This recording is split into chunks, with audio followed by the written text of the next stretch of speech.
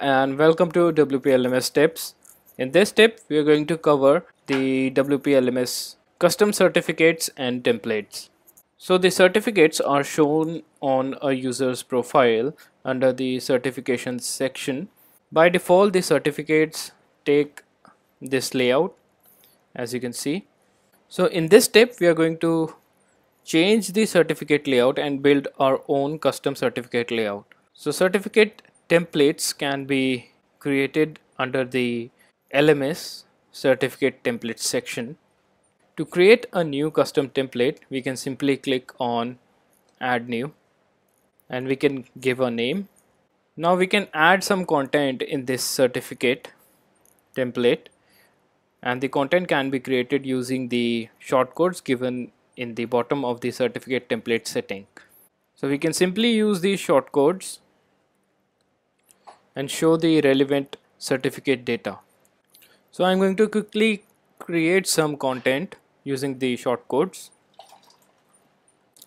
So now I added a certificate content, and I'm going to quickly enable the print and publish this certificate. So we can view this certificate by simply clicking on view post and new tab, and we can see the certificate is coming as such.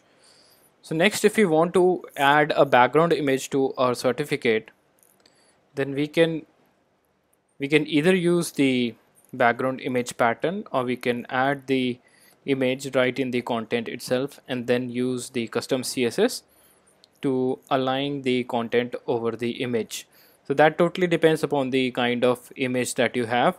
If you are adding an image right in the content, then it will allow you to have the full image in the certificate no matter what the layout of the size of the image is. So for this demo, I have created an image on the A4 size, which is of the A4 size, and I'm going to add it right in the content.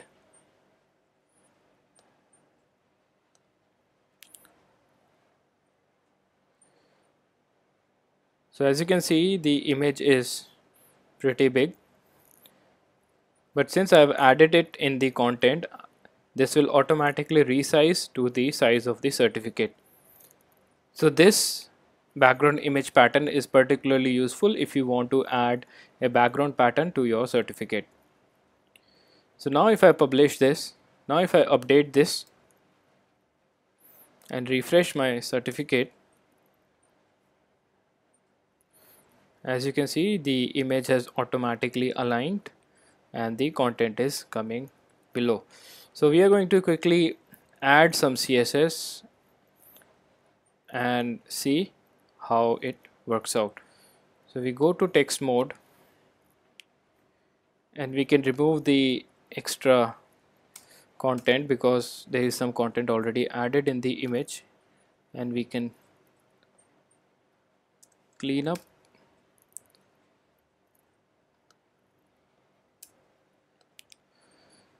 So next is we can start adding classes, custom classes. So you can do this by two methods, either adding the classes directly in the text mode or using the custom class and then targeting these classes. So for this demo, we'll be using both the classes because it is easier to customize this way.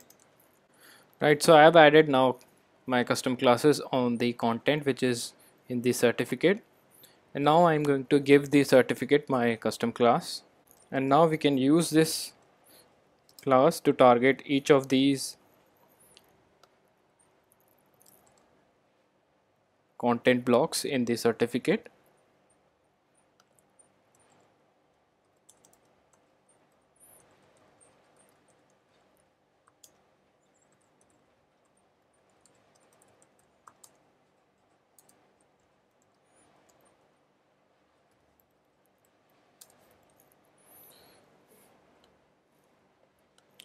So we are going to use position absolute and adjust the top value to see how it appears.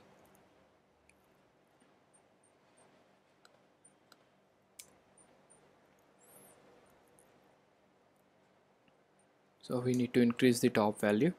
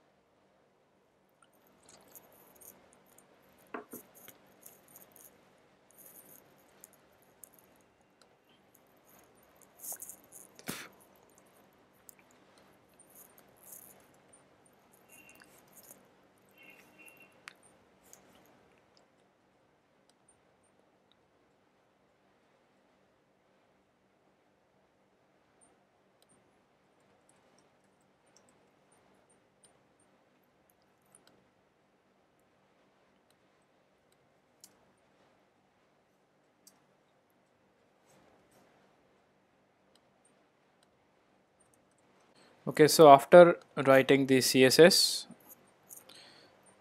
adding the CSS with the custom class and the custom classes for the elements, the certificate now appears like this. And we have now student name, certificate course, student marks, and certificate code appearing. And this is the background image, which is currently in the visual mode, as you can see. So now we are going to simply update this. Since our certificate template design is final, now we go to a course and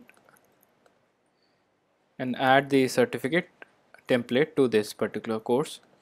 So we edit that course and locate the certificate template section, and we add our my certificate template and update the course. So once updated, if we now refresh the member profile and check the certificate, so as you can see, it appears perfectly. The marks are not appearing because the certificate has been manually assigned using the admin functions, as there are no marks allotted for this, along with the certificate code.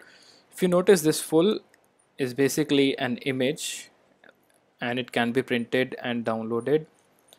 So if you click on print, image will appear and it can be printed perfectly on an A4 size sheet. So now certificate codes can be validated using a new functionality in the theme. For this, we need to know the original certificate template page. It is the same page which you have connected in Course Manager, the certificate page. It's a blank page with the certificate template.